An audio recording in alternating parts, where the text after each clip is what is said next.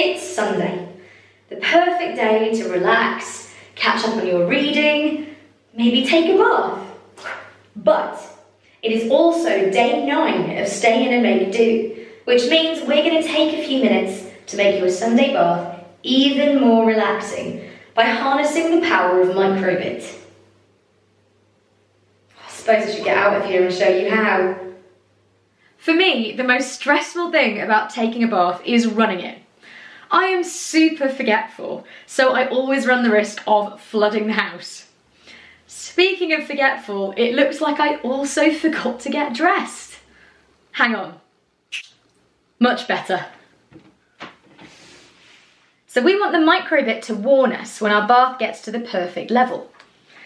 I've got this buzzer here because although it's just 3 volts, like me, it is irritatingly loud for its size. If you don't have a buzzer, you can use a second microbit and I will show you how at the end. But apart from that, all you need is wires. It would also be possible to use one of these fancy float switches. As the fluid level rises, this part, well, floats and completes a circuit. Either physically or a magnet in this part pulls shut a metal switch in that part. But since the fluid we're interested in is tap water, we can make things even simpler. Now, pure water doesn't conduct electricity, but all of the things dissolved in tap water mean that tap water does. So if we have a circuit going between one of the pins of our microbit and ground, if we make a break in that circuit at the height we want our bath, when the water reaches that level, it will complete the circuit and we can detect that on our microbit and trigger our buzzer. It goes without saying that you should be very careful with microbits and batteries and water.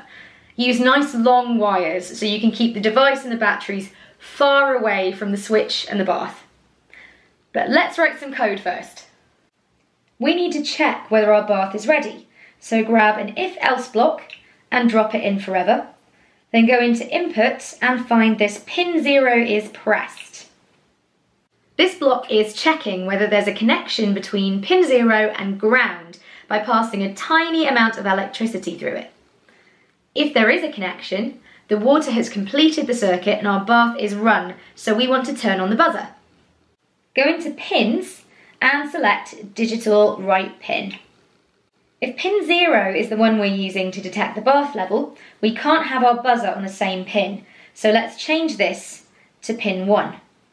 Remember that digital right means 1 or 0, on or off, so change this to a 1 to turn the buzzer on when the bath is run. We don't really need this else part, but let's use it to switch the buzzer off if someone lets the water out or we take the wires out of the water. And change that to a 0. I've got my buzzer connected, positive to pin 1 and negative to ground. And I've also got 2 wires, one connected to pin 0 and one connected to ground. And if I touch them together, the buzzer sounds. I can't be bothered to wait for the bath to run again, so let's test it in this glass of water.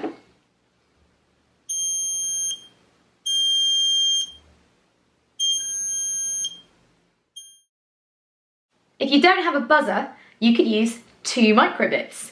Just get one to send a signal to the other when the bath is run, and then take that microbit around with you as you go about your business. In fact, this might be an even better solution because the radio range for microbits is up to 70 meters, probably further away than you could hear that buzzer. You can go back to projects 3, 4 and 5 if you want more information on how to get 2 microbits talking. But for now, stay in, make do, and chill out. I am super forgetful, so I always mess up the take.